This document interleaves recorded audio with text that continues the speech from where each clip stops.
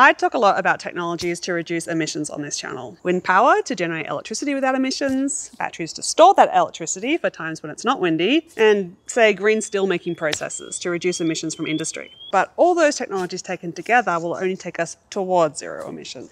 There are some sectors, like agriculture, that are going to be extremely hard to completely eliminate emissions from. And even assuming we did actually eliminate all sources of emissions, we'd already have warmed our planet considerably from the greenhouse gases already in the atmosphere. It sure would be nice to have a way to remove greenhouse gases that are already in the atmosphere, wouldn't it? I know from previous experience that when I talk about technologies to remove emissions from the atmosphere, someone clever will pipe up in the comments, yeah, we already have that and it's called a tree. So in this video, we're going to look at nations' emissions reduction technology, trees. We're going to see whether that is actually the simple solution that so many people think it is, and spoiler alert, it's not enough. It's called bioenergy with carbon capture, aka BECCS. It's a technology thought by many to be our saviour, and by many others hated with a passion. What elicits such strong reactions? In this video, we'll find out how it works, where it's already been done, and what it brings to the table that nature-based solutions like tree planting just doesn't.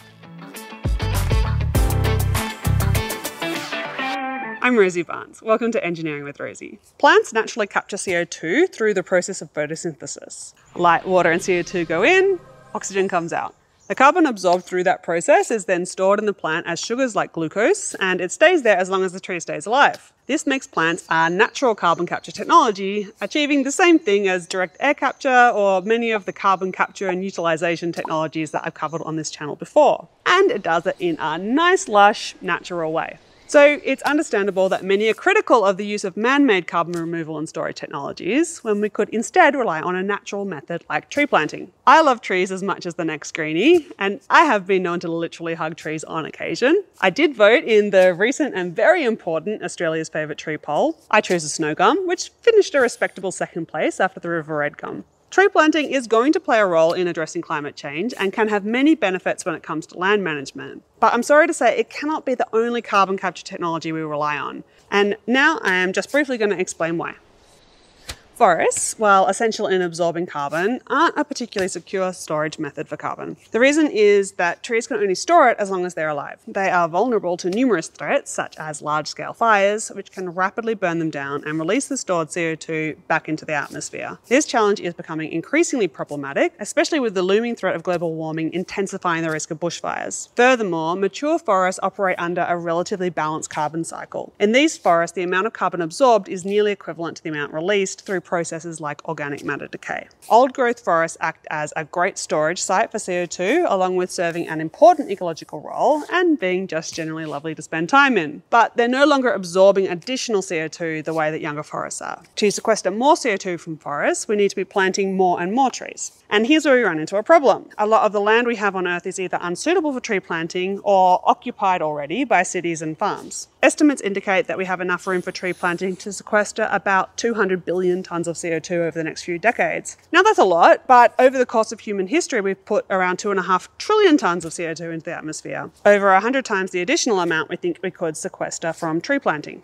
As many trees as we could plant, it barely puts a dent in the CO2 that we've already put in the atmosphere. And there's another problem. That 200 billion tonne figure might be overstating it, since further studies suggest that areas marked as available for tree planting are productive grassland and savanna biomes, home to species that don't want to live in forests. Also, there have been recent suggestions that the amount of carbon stored in such ecosystems has been underestimated before now. There may be far more carbon stored in soils in these areas, and some have even gone so far as to suggest that replacing these ecosystems with forests could actually result in a net addition of CO2 into the atmosphere. That would mean that some of the 200 billion tonnes worth of tree planting could actually be counterproductive.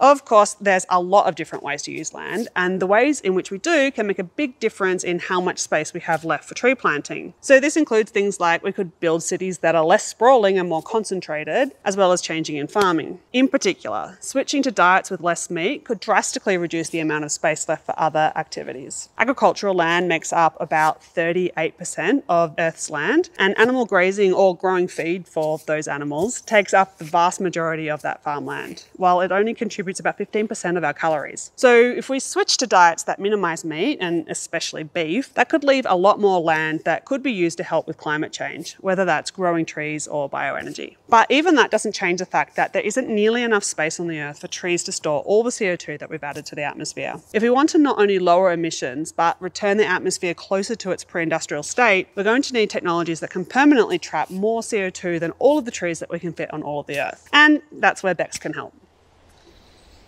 The issue of how to remove CO2 from the atmosphere is one of the hardest in the energy transition. But if we don't manage to figure it out, we are looking at a much higher temperature increase than the 1.5 degrees countries agreed to aim for in the Paris Agreement. As someone who's deeply invested in the world of renewable energy and worries whether we're acting fast enough, I sometimes find myself overwhelmed by issues like these, what's commonly referred to as climate anxiety. The weight of our global situation, together with everyday stresses from combining work and family and a YouTube channel, often has me searching for answers and not necessarily focused on what I should be in that moment. This is where the sponsor of today's video, Aura Health, comes in. There's no one-size-fits-all solution to mental well-being, and Aura understands that. They've created an all-in-one wellness app that adapts and learns how to best cater to your personal needs. One of the things I really like about Aura is that no matter how tight my schedule is, there's always a meditation or exercise tailored to the time I have available. Be it a quick 5 minutes of mindfulness to regain focus at work, or a longer meditation after a hectic day of filming, Aura's got me covered. And while I began using Aura to help ease climate anxiety and stress, I've also found benefits to my overall well-being and sleep. A huge thank you to Aura for supporting my mental health and for supporting this video. If you're struggling with anything similar, I recommend giving Aura a try. Start for free at aurahealth.io/Rosie or click the link in the description. BECCS starts with the same idea as tree planting. Plants absorb carbon from the atmosphere, but then it takes things a step further, and we use the stored energy for our own purposes and permanently store the carbon they held instead of releasing it back into the atmosphere. So let's walk through all of the steps needed in a bit more detail. To start, we grow the biomass. A huge variety of plants can be used for this, ranging from trees to crops like corn to agricultural waste crops. Once we have our biomass, there's a few different ways to get the energy out of it, and by far the most common one is simply to burn it. Before burning though, biomass is typically processed to make it easier to use as fuel. The type of processing depends on the type of biomass being used. Wood, for instance, is usually dried to remove moisture from the fibre, then it's ground into dust and then compressed into small cylinders called wood pellets. Crops like corn can be fermented into bioethanol. Another method is torrefication, where biomass is heated to temperatures of around 200 to 320 degrees Celsius to dry it out. Torrefied biomass is much easier to store and to use as fuel as it repels water, and it loses about 20% of its original volume while retaining 90% of the original energy. After processing, the biomass can then be burned for its energy to do productive things like create electricity via a steam turbine. When the biomass is burnt, the carbon it previously held is released again. If it's allowed to go into the atmosphere at this point, then that's just regular bioenergy. That process can be emissions neutral or close to it, since the CO2 released upon combustion was already absorbed through photosynthesis. And then in BECCS, instead of just letting the emissions go into the atmosphere, we can install carbon capture technology. If you want the details on how carbon capture actually works, and in fact, if it works, then you can check out this video I made on that a couple of years back. And then after capturing the carbon, if we went on to store the CO2 underground, then we could end up with less CO2 in the atmosphere compared to when we started. That is, it could be carbon negative. And I use the word could because even though superficially the carbon balance of photosynthesis, burning, capture ends up negative, there will be added emissions every step of the way during transport and processing and due to inefficiencies in the carbon capture and storage. So its carbon negative status is a possibility, not an inevitability. More on that later though.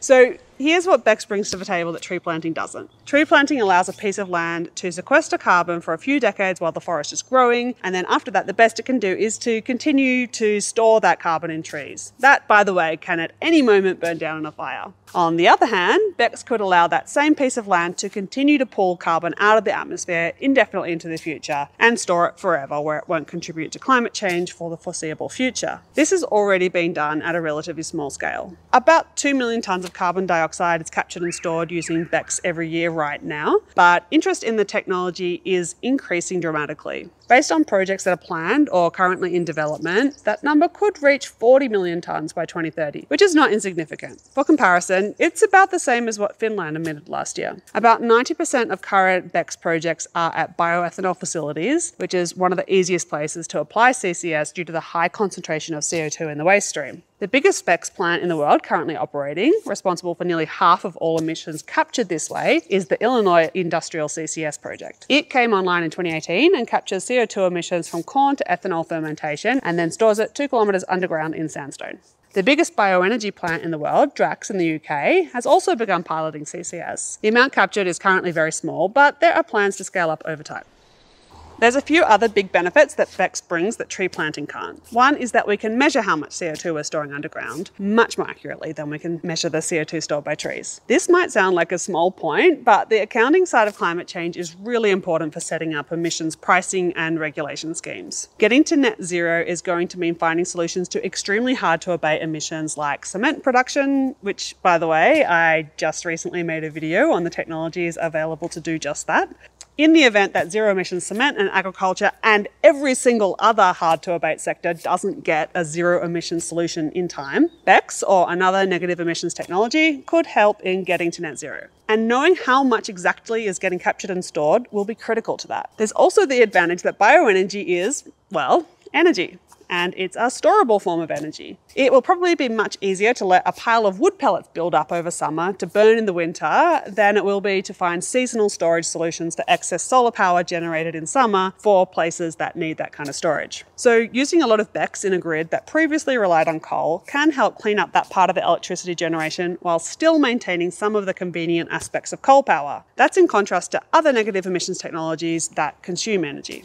Since both BECCS and coal power plants are based on combustion, converting a coal plant to a bioenergy plant is a possibility. Adding in carbon capture and storage is not cheap, of course, especially if you try and retrofit it after the original plant was built, but it's at least a possibility. And in fact, the Drax plant in the UK, remember the biggest bioenergy plant in the world, it was originally a coal plant that is now talking about adding carbon capture.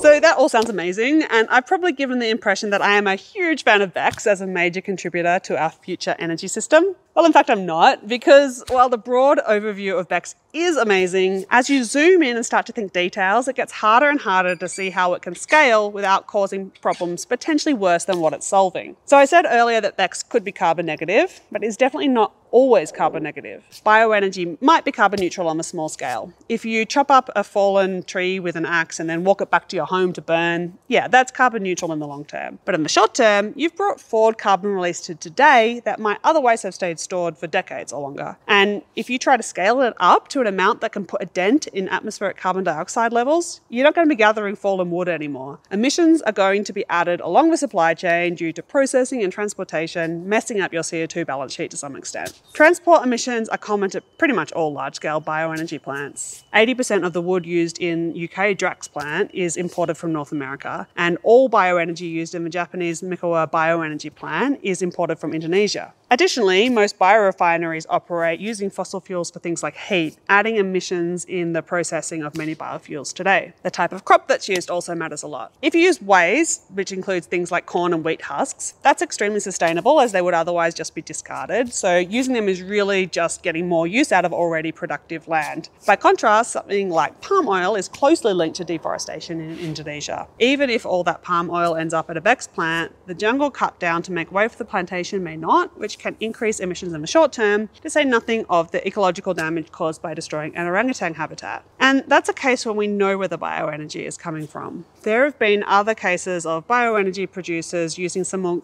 creative communication on supply chains. Waste wood is typically thought of as wood from old houses or broken furniture at the end of its life cycle, or residuals from other timber uses that can be used as bioenergy. But a number of biomass producers have been found to be using whole trees and labeling them as waste wood.